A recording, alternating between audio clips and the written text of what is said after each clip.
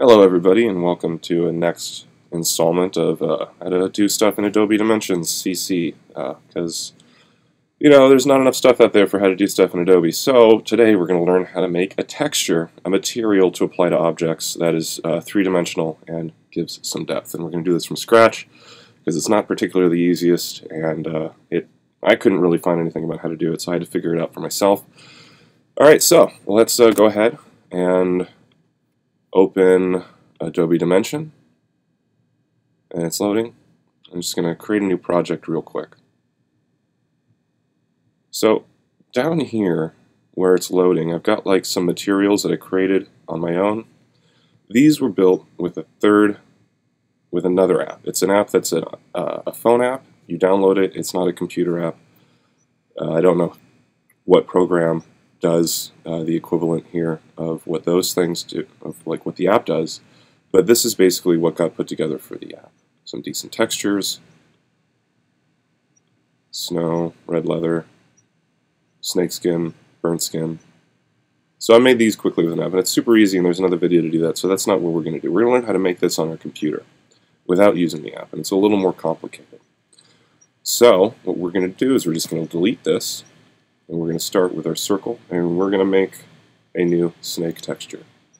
So let's open up Google. We're just going to source an image, snake skin. Go to Images. Click on, let's get like a large image, just because it's nice to work with. And this one looks pretty good. So we're going to View Image, and we're going to save it. Desktop, New Skin. Okay, so that's what we downloaded. Now, if we just use this like as it is, it's not going to like wrap very well. So what we want to do is we want to open it in Photoshop, and we got to make a few different files.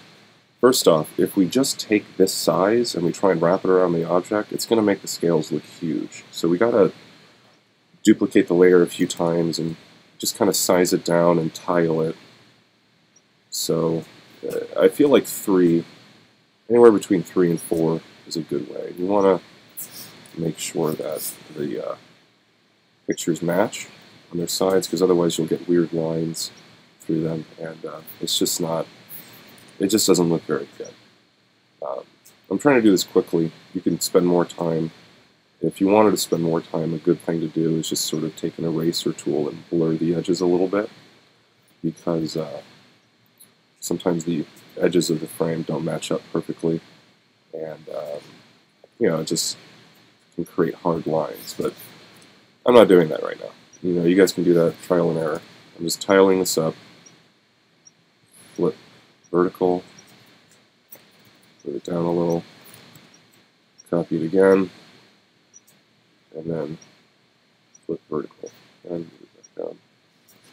And alright, so let us merge layers and size it down a little so it fits better in the screen.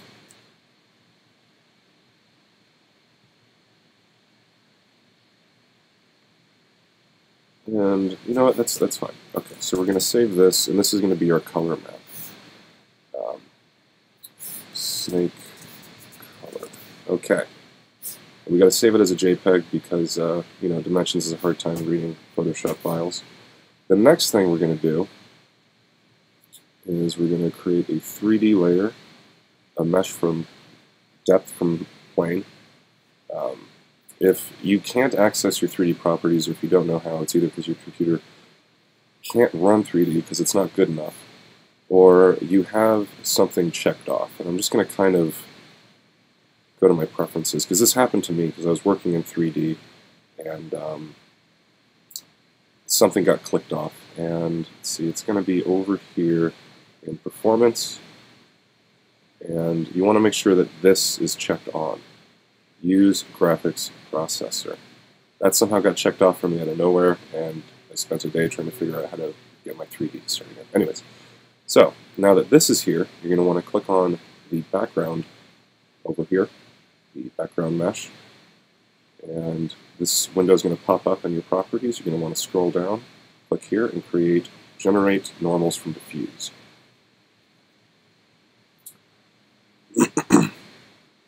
Then it's going to do something like this. This is going to pop up, and basically you can come through here and decide the texture, the details of your map, and that looks fine. So I'm just going to go with that. And it brings you back to here. So again, you want to scroll down here, go to Edit Texture. Because now that you've created this texture, you can come in and edit it, and it's going to open up a separate window. This is the image you want. So you're going to want to click Save As. Nope, sorry. You want to go up here to File, Export, Export As. And you're going to want to do another JPEG. Export this as another JPEG. And we're going to, it's a good name, whatever. And that's the normal. That's the normal map. Okay, so you're going to want to come back here to Layers.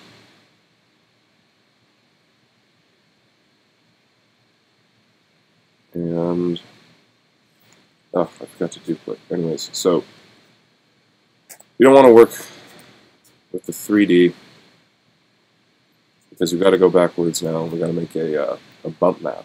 And I should have duplicated the layer I made a 3D file from, but we just backstep and now we get back to the original file. So you're going to want to come up here to Filter, select the layer, come up here to Filter, 3D, and we're making a bump map. So it's the same thing, just kind of set up your bumps. They should be set up, already. And that's your bump map. Yeah, there you go. So we're going to click Save As. Save as JPEG, and we're going to name this bump.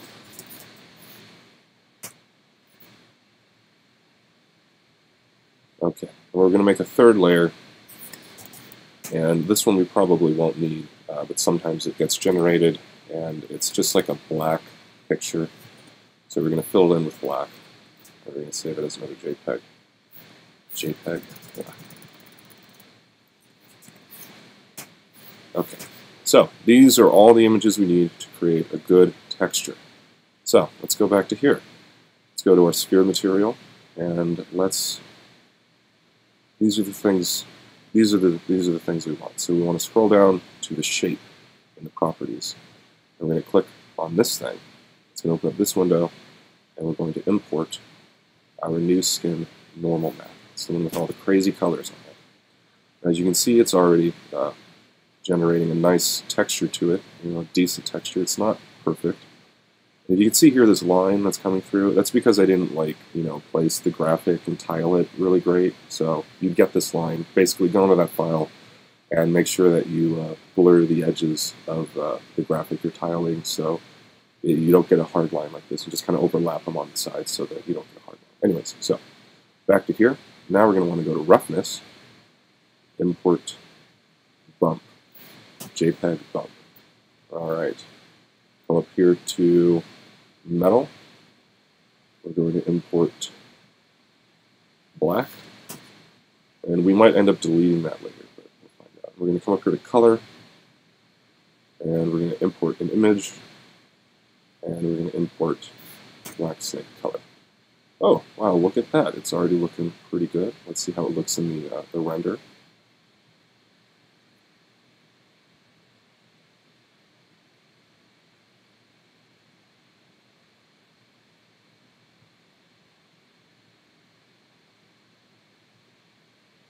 That's pretty believable. It's pretty close to basically the texture I put together. I'll show you a little side by side. Ooh, crazy. Okay. Move it out. Up a little. And this is going to be the snake texture that I already made, and of course you can see that I tiled it probably by 4 or 5, so that the scales are much tinier than this one. And so, things, I obviously made the depth differently. The scales look way more intense here. Let's see what happens if we just delete a couple things. Let's turn off our metallic layer. Make it all the way up. Let's just make it dark.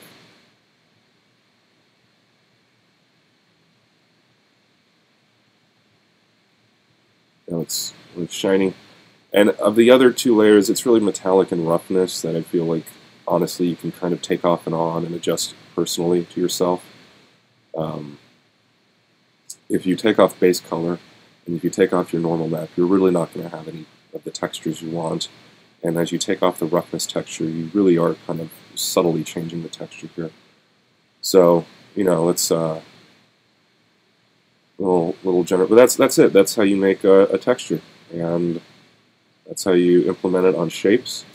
So, yeah, maybe you can make your own textures and show me some of the stuff that you made. You know, I'll show you some of the other presets I made with the Adobe phone app, which is called something. I don't remember. I'll put a link in the description to the video that shows you how to use the program. It's pretty simple. You just take a picture, and then it wraps it around a thing, and you just slide a bar for detail. And then it updates it to your Adobe Cloud. So it's really simple. And these are some of the other textures I made with that. And again, as I'm on this texture, I'm going to turn off the metallic color just so you can see how it changes it. Makes it a lot darker. Yeah, that's it. Okay, so, you know, do your stuff. Enjoy your day. Have a great time. Remember to like and subscribe, because that always helps me out, especially if you found this useful. So, yes, goodbye.